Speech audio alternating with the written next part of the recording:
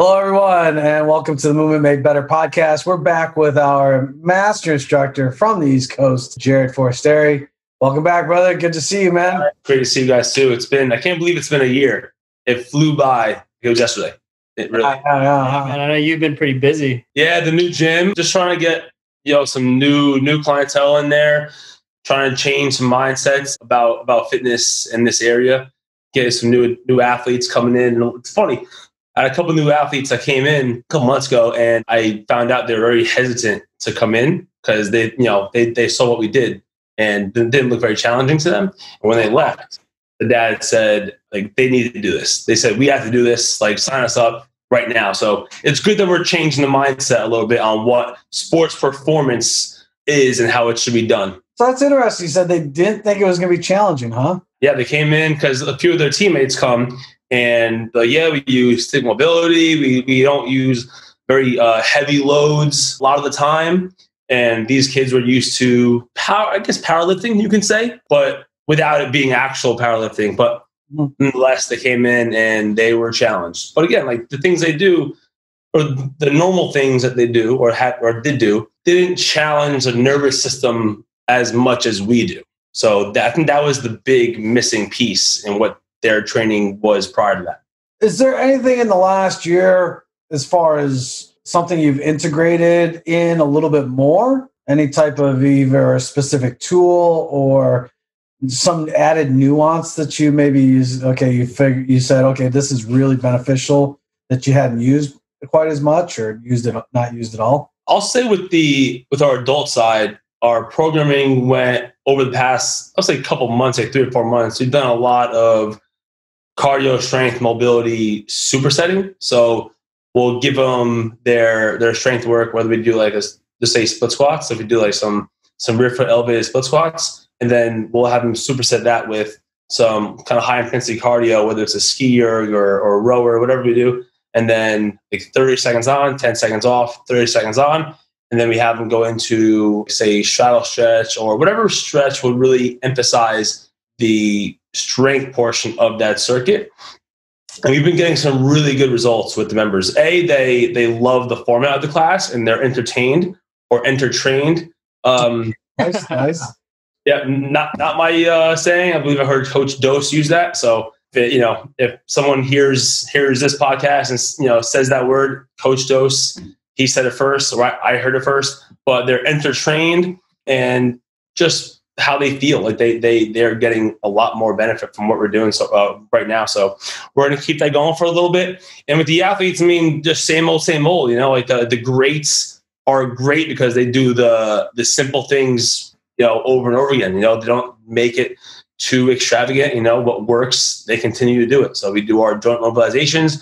We do our standing hip series, then we do our mini band activations. And then from Monday through Thursday, we do our normal progressive overload training. And then on Friday, we do our performance day. That's where I'll do a lot of high volume of med ball work and we'll do our density work. So I'll give them 6, fundamental movements. We'll do a push, a pull, a hinge, a knee dominant, a core, and some form of conditioning. And I give them 20 to 25 minutes and they go through each movement as many rounds as they can, kind of like an AMRAP. But we still have a high standard on what their movement quality is. And then when they're finished with that 20 or 25 minutes, we go through a very intricate recovery, for 5 minutes or 8 minutes, whatever time is left. We go through a lot of recovery. Well, as far as the recovery work goes, what are you typically doing? So we're doing a lot of stick mobility, of course. We're also implementing a lot of breathing practices. One of the coaches at the gym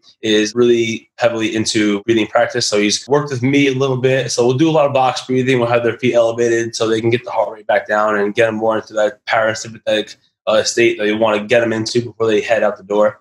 And then for a lot of the baseball guys, it's a lot of arm care work, a lot of long-term isometric stretches, 15%, 20%. Perceived exertion for 30 seconds up to a minute. So that's kind of where our recovery stuff has been lately. Let me throw a question out to you. I had a kid reach out to me on Instagram, young kid. He probably looks like he's 14, 15. Then he plays basketball. And then he said, I want to increase my vertical. He's like, I was thinking about using ankle weights when he jumps. So how would you answer that kid's question then? I mean, obviously he's in a remote place, right? He's not with me. I would probably steer him away from ankle weights. I would tell him, right? I mean, I'll steer him away from ankle weights. I forget what the study was, but it was regarding vertical displacement, vertical leaps. And one of, if not like the best carryover was kettlebell swings. And how, because the kettlebell swing, I mean, yeah, it's a hip hinge, but like your feet play a really big role in the hinge pattern on the way up and the hip extension. So one of the things I would give him definitely is kettlebell swings, but also some skipping patterns, something where you're getting his ankle to dorsiflex at a fast rate, but also he needs to have that big toe extension, right? We talk about it in certifications all the time for the foot and ankle articulations, like, you know, we're trying to increase the range of motion that our joints own and can work out of, but that big toe extension is super important for sprinting and for jumping and for all overall performance. So big toe extension, working on that, making sure the ankle is strong and has good plantar and dorsiflexion, and then just working on more triple extension stuff or quadruple extension stuff. But definitely I would have him work on kettlebell swings, like banded kettlebell swings, things like that. What would you say to uphill sprints? I like uphill sprints. We don't have many like areas around here that we can really do them at. So sure. I don't have my athletes doing much, but it's not because I don't like them, it's because I don't have the accessibility of the hill to do them. But I do like the force production that you get from doing the uphill sprints. Well, I thought what was interesting too was when in the question he said, I've been seeing a lot of people prescribing to the ankle weights to increase your vertical. Oh, really? Yeah, that's what he said in the message. Mm. And I kind of right? Like if you're playing baseball and you have a fast pitcher, you're gonna make the bat heavier, right? And then when the weight's off, the bat feels lighter. So if you do 10 jumps with the ankle weights on, and you take the weights off, you're gonna feel lighter, but it's gonna be a very short response. It's not gonna be long lasting effects. Yeah. Yeah, I think that's where the confusion is. I think people are thinking that that's going to carry over for 2 weeks from now. And right. When I was playing basketball, the big thing was the strength shoes. Mm-hmm. Like walking and playing and jumping and running on your tippy toes the entire time. And yeah, it's going to develop a bigger calf muscle, but it's not going to help you work on force production, the proper way and loading. So it's in that kind of same school, right? Like ankle weights. Yeah. If I jump 10 times with them on and take them off, I'll get maybe 1 or 2 inches higher, but that's not going to help me in a combine setting, doing a vertical leap, because they're not going to allow me to use ankle weights first and then go do it.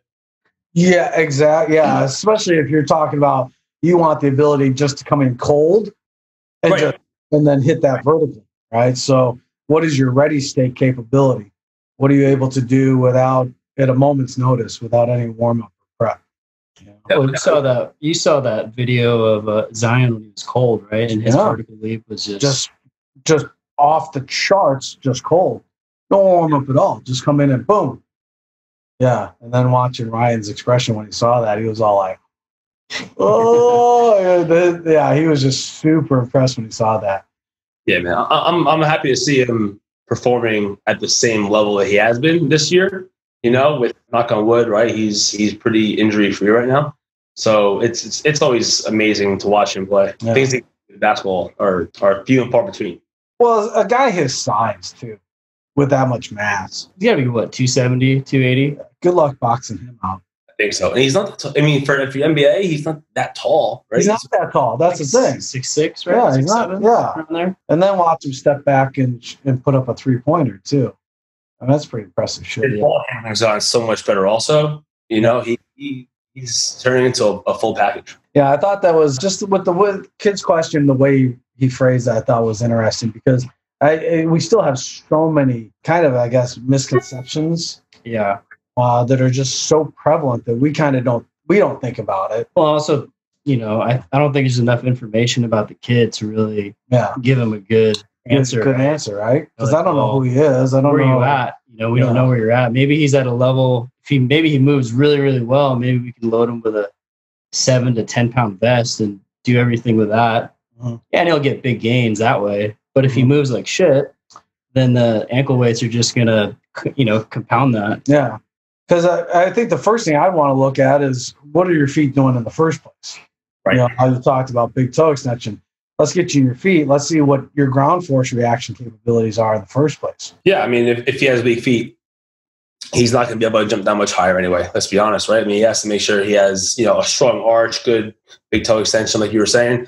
But for like vertical leap training, instead of using the vest or even the ankle weights, in this case, I like using bands. I like the setup where you have those two anchors across the shoulder, right? Because you're also now working deceleration forces and how fast can you quickly get back up, right? The vertical leap, again, like it's a big test for athleticism and the combine, but I want to know, like, I want to see how fast or how high a player can jump after coming down from a jump already. That's something to take a look at as well. It's, what's his reaction force time? He jumps, comes down. How high can he get now off that second jump? Especially in basketball, because if you're talking rebounding, you may miss the first rebound, come back down, and then the ball's still free. So you got to be able to react again and drive back up. Do you lose vertical on that second jump? If you lose an inch to 2 inches, could be the difference between you getting the ball or not getting the ball in that case. Right. Or if it's an offensive rebound, it could be the difference between you getting the rebound and scoring, or you getting the rebound and getting blocked. Right. It's those game situations that we train the athletes for, but there's still a population of coaches that are missing that little piece, and that's why, we're here talking about it and trying to spread the message. Do you have any of the testing equipment to do that? We don't. I don't actually. Because as you guys know, we moved into a new space, so trying to keep the costs a little bit lower. So a couple of things I did purchase recently was a 10-foot slide board, because the 8-foot ones that we have, our athletes, our stronger athletes, they're already at the end of the board after they push off. So I had to get a bigger one. True Farm treadmill, just to get the kids to work on sprinting mechanics, sprinting in general, right? Because, we only have 2,100 square feet, so there's not much room to sprint. So that gives us the option to do that. And it's honestly pretty much it. So I'm trying to keep the cost at low, but as far as the vert testing stuff, I think the mat is really good because it takes up the least amount of space. And if you have enough space for the wall, I think that the ruler up on the wall is a pretty good one too. They have these, they're called G-Flight monitors. Have you seen that? You just put them on the ground. I did think about I do want to get them. I completely forgot about them until you just brought them up. Yeah, that's Strong by Science, right? That's where he uses them. I'm not sure who makes it. But I did see. They're not too expensive. I don't think they're probably like $400 or $500. Maybe less than that. That's pretty reasonable. Yeah, that's cheaper than a force plate. That's for sure. Yeah, force plates are just. Yeah, so I do know those. I do want a set of those. Sure, I'll get them. But I'll tell you what, I haven't had an athlete really come in yet saying that we need to get my vertical jump higher yet. I have in the past, but since being here, I haven't. And once that happens, I'm definitely going to go out and buy those. But until then, trying to save as much money as possible. Sure. Well, yeah, because that's the downside for a lot of these pieces of equipment or tools that are really beneficial, but the price points are just, as a business owner, you're like, do I want to spend $2,000, $3,000 on this versus directing that money to other tools where I could get 8 or 9 different other tools? Yeah. And so is the reward going to be worth that money that I'm shelling out? It's funny because even that musher that we just got, that's not cheap. Yeah, dude, that thing was with the conversion, because it's from England. With the conversion, it's like $400 freaking dollars. Yeah, and I told you, like, the price point's way too high, in my opinion, for what it is. It's great, love the tool, but man, tell somebody to spend $400 on that thing, they're going to be like, I don't think so. Right, and there's ways to do, I know I've seen you use the stability ball with the band, and you get the same effects out of it, but it is better to do it with the tool, But to your point, it's hard to justify that price for just using it for that one thing. Yeah, the one thing I really like about it is, besides the compressional force that you have to acquire with that, is the track. It does force you to be more precise with your movement versus, that randomness that you might get. So it does with that track, and you want that band, that cable, or that resistance to follow that track. It does make you much more mindful of your movement and what you're doing. That's cool. That is cool. I definitely have to get my hands on one. I gotta see if someone around here has it, just so I can see it first before I get it. So, but I hope so. I hope I can get my hands on one, test it out.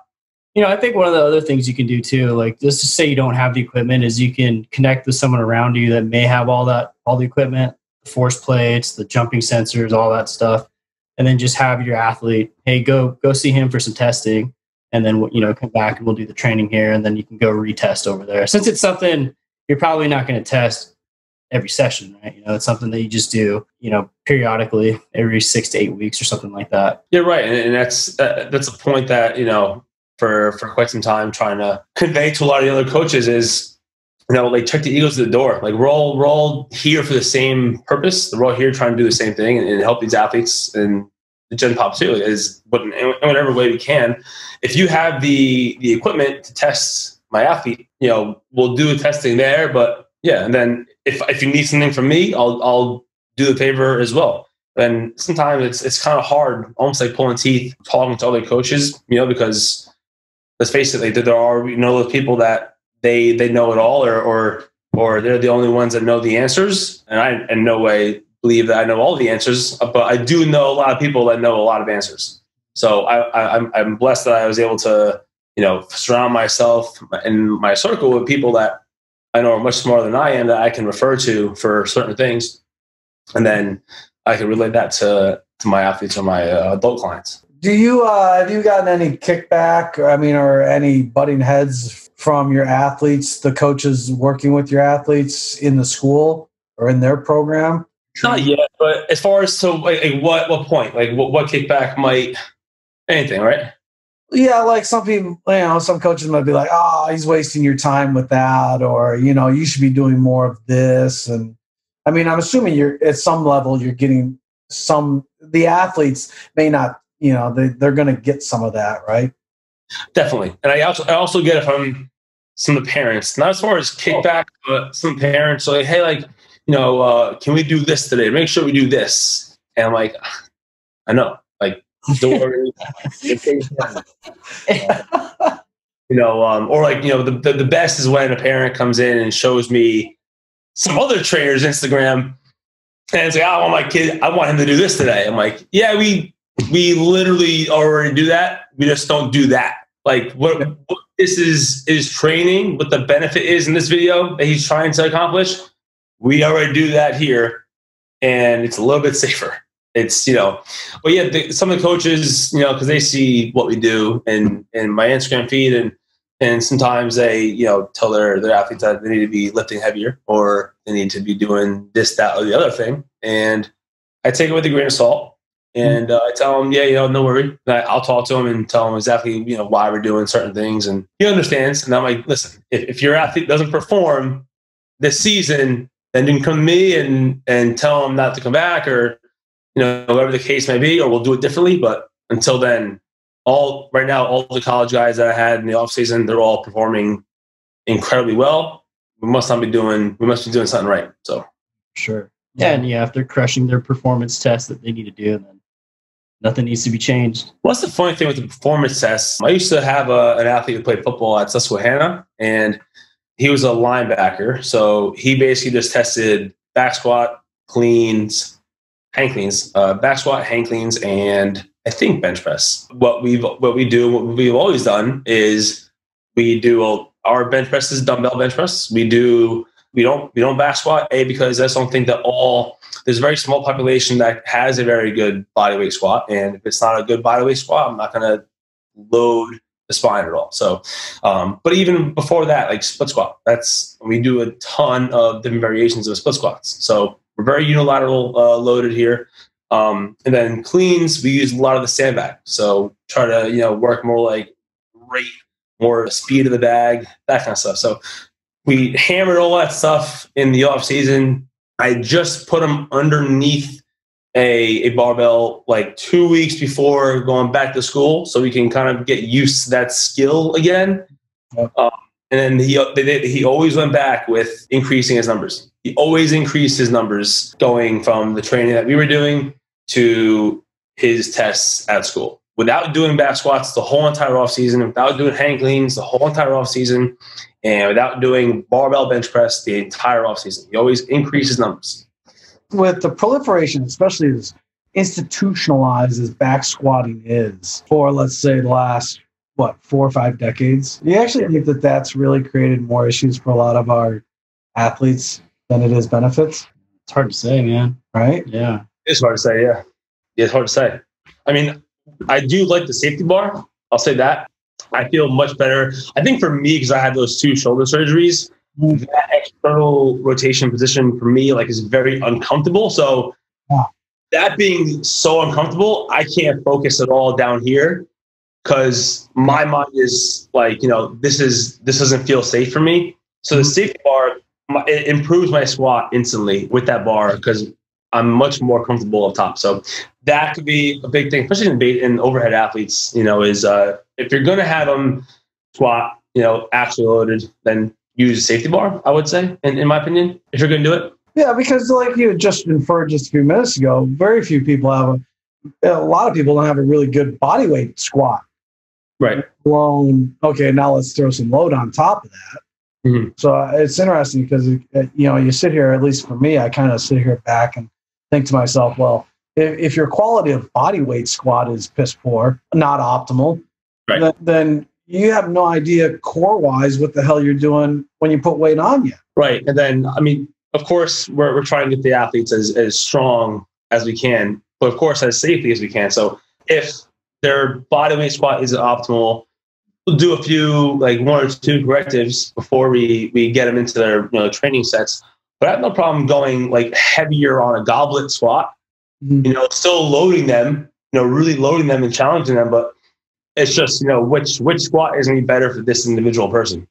Is it this squat that the risk reward ratio is a little bit more risk, a little less reward, or is it, this one here that I know he's going to be safe there, and it might actually improve his posture in the squat, but we can still go a little bit heavier. So I'd rather go toward a heavier goblet squat than a back squat, in my opinion. What about front-loaded barbell squats? I like the straps. For me, I always had trouble balancing it on my shoulders, but I have my athletes do front squat, because again, it just helps them get more thoracic extension in the squat. So I think it helps their posture.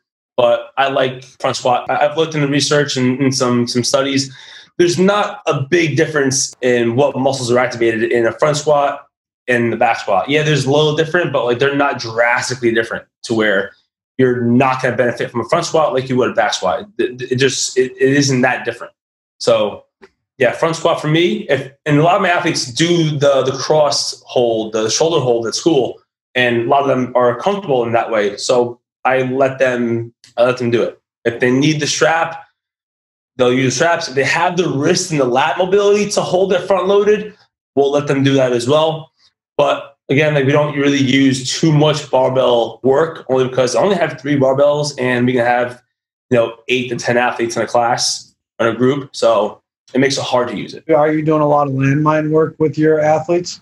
We are, yeah. We do a lot of landmine work. We do a lot of the standing rotational work, a lot of overhead pressing, RDL work. I like doing the RDL work on the landmine. Do a lot of the squat work. I like doing the landmine squats at the chest, and then I have them get into that ankle dorsiflexion at the very end. So I have them extend onto their big toe as they drive up into that squat, just to get that quadruple extension like we're talking about with the big toe, ankle, knee, hip. I like doing that a lot. Then lunges. We'll try to mix in a lot of landmine work, at least 2 days out of the week. Yeah, landmine's great, man. You ever do it where you rack it on your shoulder and then squat? So you're kind of squatting in this more diagonal vector, and you can keep your heels off the ground and build a little bit of ankle stiffness too.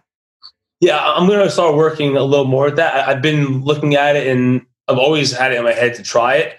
I keep thinking, I feel like I have maybe soft arms because Zercher squats just bother the head. I just look at them like it's gonna hurt my trap. Like it's gonna. I gotta bite the bullet and then just do it. But another reason why I love the landmine, you guys know this, when we go over those partner stick pushes and pulls, and if they can't get the arm, the bicep and the ear in line, we tell them that whatever their arm angle is, we want to pull in that direction of the arm angle, just so we don't jeopardize the rotator cuff. But when we're doing our either half kneeling presses, overhead presses, standing, whatever it is, if I see someone can't get that bicep and ear in line, and their presses come a little more in front of the shoulder, I'm going to throw them right in the landmine because that's the position that they're going to be in. They're strong there already. I'll put them there, and then they'll be much safer. But if they have trouble getting the dumbbell or kettlebell, whatever, or pressing overhead, I'll bring them to a landmine, and I'll see like their lumbar spine looks much better in the press because they're not compensating to get there. And also, they feel much stronger doing that press. If you have someone that's having actually some issues using a long bar, do you typically go down to more of a training bar size? Yeah. Okay. Yeah, because with what we do, right? The six, like the lever system makes a really big difference. Mm-hmm. Yeah, we'll almost all the time do that unless or just take them out of that environment altogether and give them something else. Yeah, because I think that is such an easy thing to adjust, but I don't think a lot of people think about that. Traditional barbell, if you're having issues fighting rotation or resisting then just go with a training bar on the landmine, right? Well, even if you're backloaded on the squat, right? If the longer lever may just be too much. Shorten the lever, you may see a cleaner form. Yeah. So you could end up doing that, especially for people that have a lot of back issues in the lumbar spine, and their coach still insists on actually loading them with that barbell. Right? Well, and then if you're working with your adult classes, a lot of people can't start with the 20 kilogram barbell for landmine work. For sure, because I know we have two of the Perform Better bars, and they're actually a little bit thicker, the Olympic bars, so they do feel a little bit heavier. They feel a little more bulky. So yeah, like even without any plates on it, it still is a little bit too heavy. So in that case, you just bring them to a different overhead modality than the landmine, because it can be too heavy for some populations. Yeah, totally. In your adult classes, you're talking about you're mixing a circuit of strength and then mobility. Oh no, strength, some cardio, and then mobility. Yeah. So what are the time blocks in those? They have their set of strength, however long that takes, and then you said they're doing like a little cardio burst, and then the mobility section. You're spending. Depending on which week it is, so like we alternate within hypertrophy, power, and then endurance week. So depending on what week it is, we'll dictate the rep count, and then most of the time, because we do groups, we try to format into like mini densities. So like 10 minutes or whatever it is for that particular day. And then if it's a strength week, we'll do 10 to 12 reps. If it's a power week, we'll do 6 to 8, keep it lower. And then if it's endurance, we'll go from 12 to 15. And then same thing kind of carries over for the cardio. So for the cardio, if it's a power week, we'll go like 6 seconds hard or 10 seconds, 6 to 10 seconds, high intensity. The endurance will go more like maybe like a minute. So we'll do a longer duration. Obviously, the intensities will be much lower, shorter intensities, or shorter durations, higher intensities. The recovery they have normally stays between 20 or 30 seconds, and that's only dependent on the amount of time they have in that block. Because we understand that they're here to train, not to just stretch. If they want to do that, they would be at a yoga class. So we understand that, but we do know that they still need this stimulus. So we don't spend too much time in the circuits themselves on it. 20 to 30 seconds of a good stretch with 40 to 50% perceived exertion usually is pretty good for them. And then we'll do some more of it at the end of class. So then are you phasing the strength week is this a 4-week deal? And then we all weeks. I did try doing more of that kind of format where like 3 or 4 weeks of strength, and then 3 or 4 weeks of power. But a lot of the members got bored at it, so we change it every week. Like this week, we're back on strength hypertrophy. So right now we're about like 10 to 12 reps with our main blocks, our main workouts. So this whole week we'll do 10 to 12 reps, and then next week we'll go down to 6 to 8, and then the week after that we'll go up to 12, 15. Yeah, because I think what's interesting, like what you just inferred, what Jared just inferred, is with a lot of general population, they want that variety. Yeah. But you give them 4 weeks of the same shit, it just becomes really mundane for them, and they're kind of especially mentally, they're already checked out. The amount of times I get asked how many reps, how many sets, or just what are we doing is amazing. It happened this morning. I mean, it happens every morning. Yeah. What are we doing? How many reps and how many sets? I'm like, guys, I just went over it like a minute ago. But it happens. And listen, like the gym for them, yeah, like they're there to obviously like get better themselves. But you know, a lot of it, they have friends in that class, and it's a little bit of a social hour. Mm-hmm. And I get it. It's part of the service. You know, it's part of what we do. They make friends at the gym, and they want to talk about, you know, sometimes they haven't seen them for a week. So they want to catch up and find out what they did over the week. And I get it. And I know it. You know, after doing 8 years, like if you're going to try and keep the adult class quiet, you're wasting your time. It's not going to happen, you know, and you guys know. So listen, like if they ask, just, yeah, we're doing, you know, 500,000 landmine presses. It's 10 per side. And then you move over here. It's the old adage, you know, I tell clients, you know, if you took all that caloric energy expenditure that you take yapping and transferred that to over actually training, you'd be doing much better. Yeah, because you just see how people are just talking. And what's funny is you're like, you can talk and exercise at the same time. Multitask. Just tell them to breathe through their nose. Right? Yeah. Just don't talk in the 2 minutes that I'm explaining it. Afterward, you can do your own podcast within the workout. just for 2 minutes, just watch what I'm doing, and then from there, it's whatever you want to do. It's your world. Is there any like trend that you're seeing that's coming up?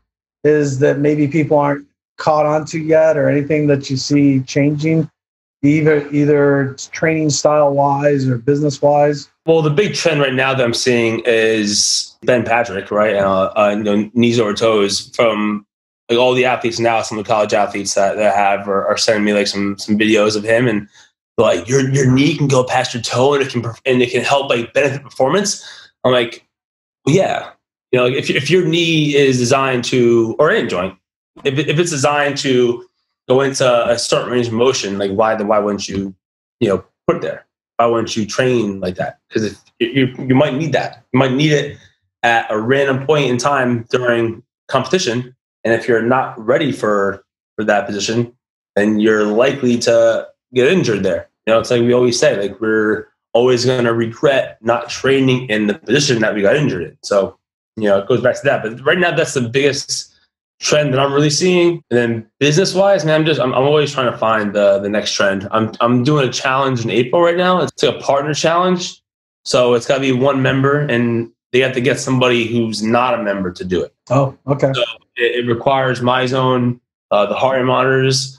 So I'm doing that right now. I have 12 signed up. So technically there's 6 people that are new that are part of the gym. But also there's the referral program. So our referral program is if you get somebody to sign up for a membership, you get a free month. So anybody who gets a partner and then the partner signs up, you know, they can get a free month out of it. So hoping that picks up and does well for me. Referrals are always better than the cold calls or those cold clients. People in our industry spend so much time and effort trying to get new business when you're like, your clients are your perfect advertising. Like the referrals, they've already sold you. Yeah. Right. And I forgot who I said it to one time, but we were talking about this same topic. And the thing with the referrals is somebody who trusts you with their life, right? I mean, let's be honest, you know, with their life is telling somebody else that trusts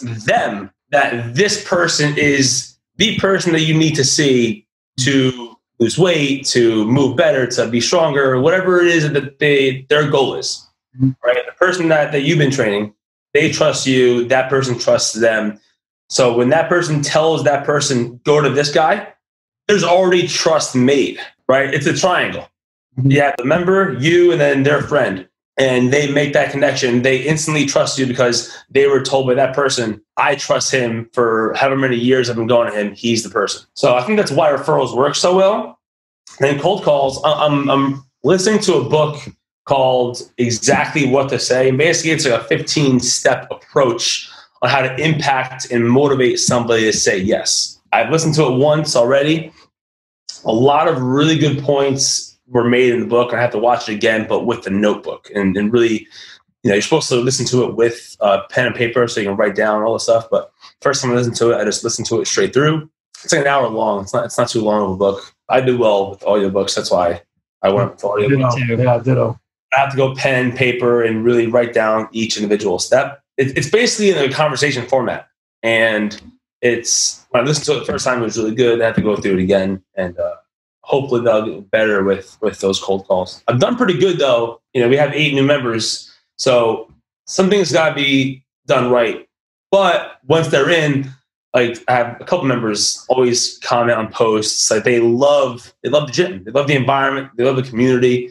They love like what we stand for. So that's now like they can start doing the referral stuff, right? They can start telling their friend, I love this gym. I love the trainers. You need to try it. And then you make that trust connection.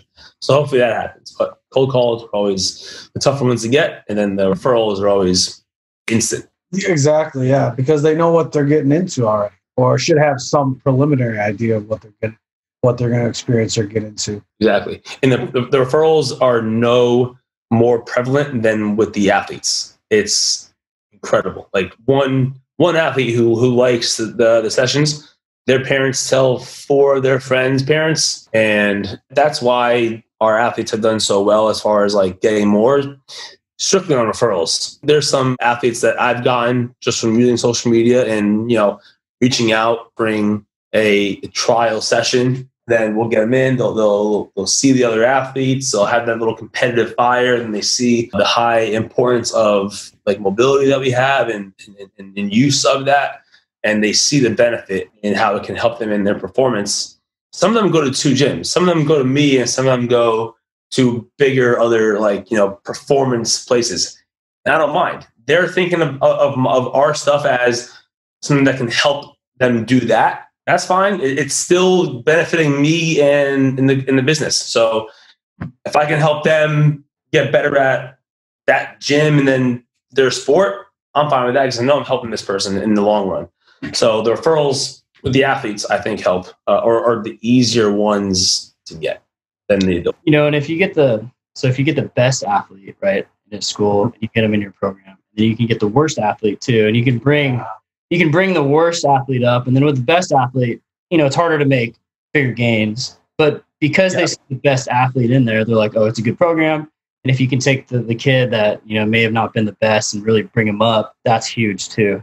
It's really huge. And then you also get everything in the middle, because then you have the one kid who's the best athlete. He has his his friend group of other, I'm sure, like really good athletes, and you have the kid who's not as good of an athlete, but like wants to get better and is a really hard worker. And then he has his friends who are the same kind of way, but maybe they're not, quite friendly with the really talented kids. Now you're getting that middle part that's kind of like just lost in that mix, so that's another thing to think about too. If you have, from one school, the best athlete, and then the, one that's a little bit limited, you can get the middle. The one thing that, going back to the trend, what you said about Ben Patrick, the knees over toes guy, that is a trend that I am really excited to see coming around. It's slowly and gradually picking up steam, but it's taken quite a while. But definitely, that's a good one. Yeah, because people have been talking about it forever, for a long time in our industry. But he's done the best job of really bringing it to the forefront and making it cool, and it has a program that works for people too. It's funny. It goes back to a lot of other things, but I think social media helped that out. If all the coaches that were preaching that years ago, 10, 20, 30 years ago, if they had Instagram, you can a wider variety of people can see the benefits, and maybe would have gotten picked up a little bit sooner, and the trend would have gotten rolling a lot faster. But I agree. I mean, he's doing a really good job. I remember like 2 or 3, maybe 4 years ago, like seeing that Instagram page. And I mean, obviously he's got so many followers now, but I remember it being very, very small. Like, you gotta start somewhere. I remember being like 2,000 to 3,000, but I remember thinking it was cool back then. Like I remember like, oh, this is different. Like this is cool. And I followed him like years ago. And then now having, in the 6 figures, it's pretty incredible. And it's amazing. It's awesome to see. His delivery system is just better. I mean, or it's more receptive by a lot. It's received much better. And I think he had those ailments. He had the torn ACL, the meniscus problems. He had it. I think people relate to that, or I know people relate to that. Yeah, because they want to see. So it's much more effective when it comes from somebody who's dealt with a lot of injuries and still been able to overcome those. And by no means does he say it's easy, which I think is the other thing too, is because people that have those skills and haven't had to deal with those obstacles, it's easy, but with someone like Ben, he's like, look, this is work. You're going to have to put your work in, and in order to get these to the point where I got to. So he's not telling people, look, this is going to be a cakewalk.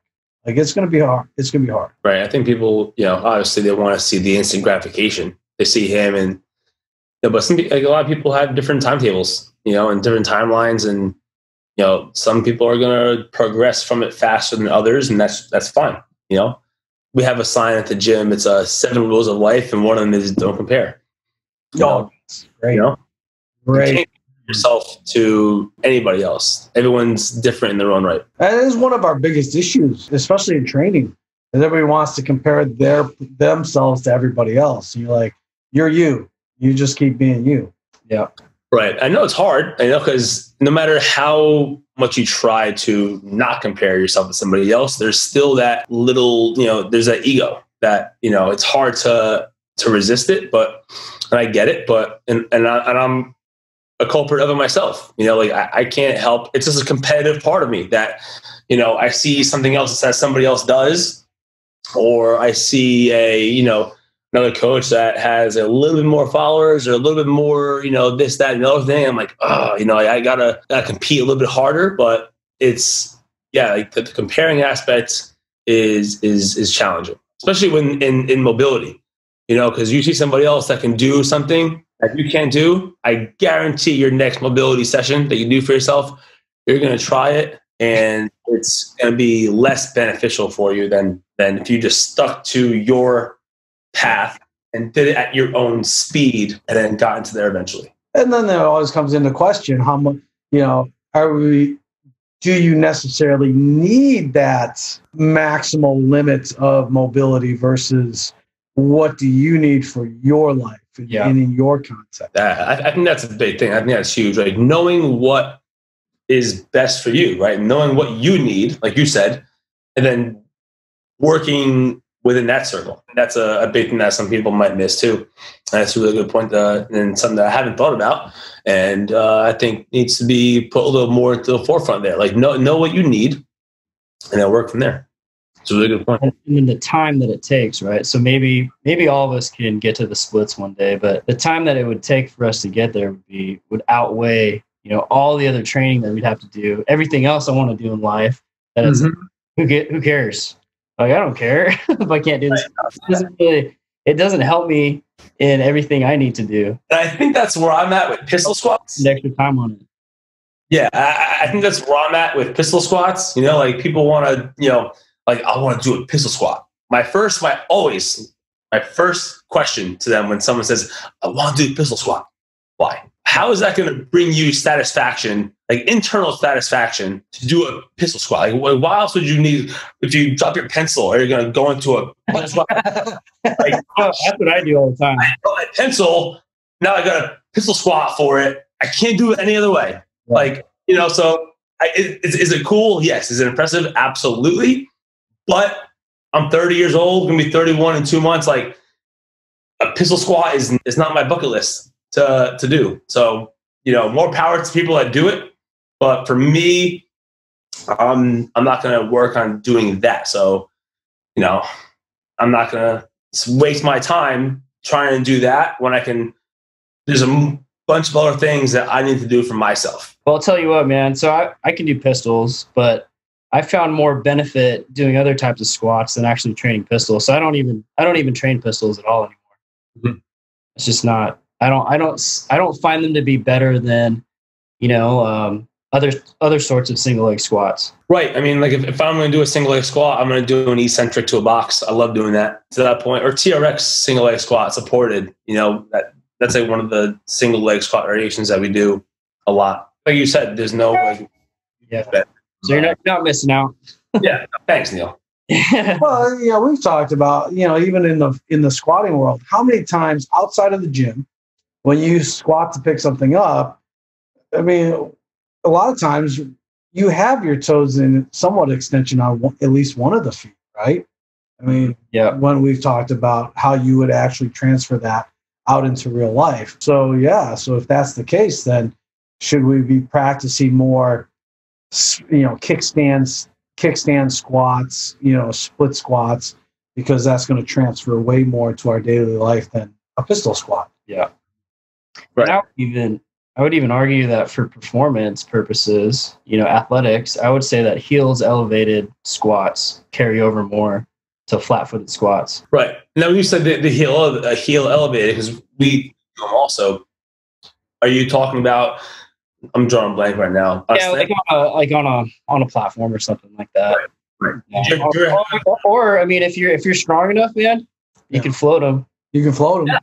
Yeah. I mean, why wouldn't we? Because we had that in our joint mobilizations, right? Left foot, right foot, both heels up, and then we lift the stick, work on the ankle stability, that big toe extension, try to maintain it. So, we work on it. So why not? Why wouldn't we load it? So, I've done that a couple of times with only basketball players, but only a handful of times. Like I honestly, like 4 times is the amount of times I've had someone do some squats with the heels floating. Because I love cyclist squats. All those squats are great. Yeah, with the heels up on a slant board, and then all of a sudden you should get to the point, hopefully, where you're like, "No board, take it away. Let's do the same things."